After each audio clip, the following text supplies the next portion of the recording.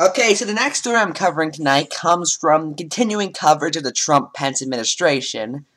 It's Mike Pence orders lobbyists be removed from transition team.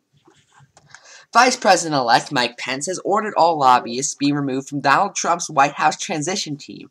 NBC News has learned this would bring the transition more in line with Trump's campaign pledge to drain the swamp of veteran politicians and special interests in Washington. Okay.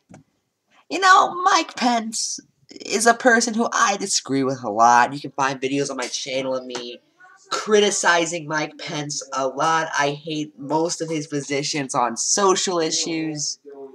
However, and this is directly to Mike Pence, if you continue doing things like this, getting lobbyists out of Trump's campaign, hopefully getting rid of lobbyists in general, doing other things that I think would help improve the economy and the electoral systems, I will gladly come on here and say, hey,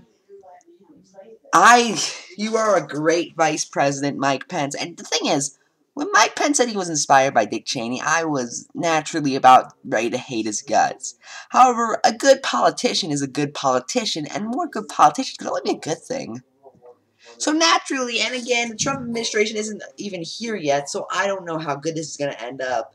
But if Mike Pence keeps doing things like this, getting special interest groups out of Washington, hopefully this will lead to ending gerrymandering, ending the Electoral College, so much more, which again is a fairly left-wing position, which is surprising for the very far right Mike Pence to take.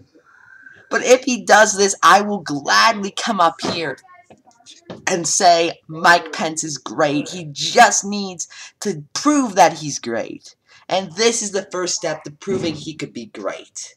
I'm Ephrom Joe, and good night.